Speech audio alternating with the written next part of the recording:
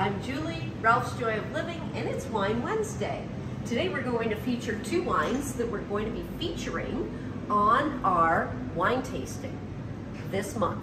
And you can kind of see the theme that we got going for our wine tasting this month. We're kind of doing games, so you can see the crown from the kings on the cards. And we're doing King of Prohibition. So keep in mind, here at Ralph's Joy of Living, we fall somewhere between wine snobs, which we're not, and wine crimes. So we're somewhere in the middle.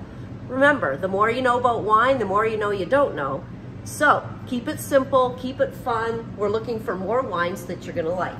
So the wine today, and screw caps are okay. They don't fall in between wine crimes or a wine snob. So we're good with screw caps, especially if it is something that you want to open quickly and consume. So this is the Cabernet that we're featuring today.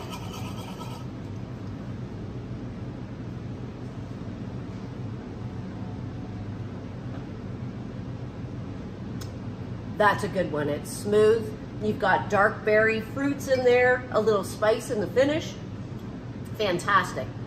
Our people love that for our wine tastings, but remember, there is always, these wines are always featured on our wine flights as well, so you can come in and check those out. Oh, gotta open it first.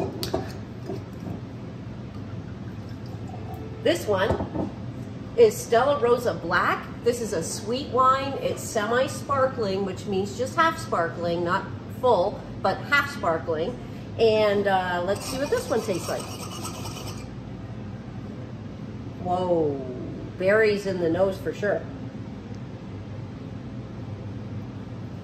Oh yeah, the sweeties are gonna love that.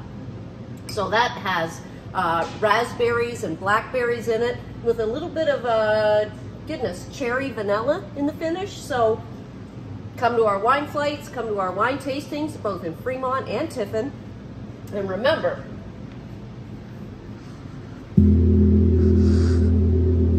we're here to gone your grudge.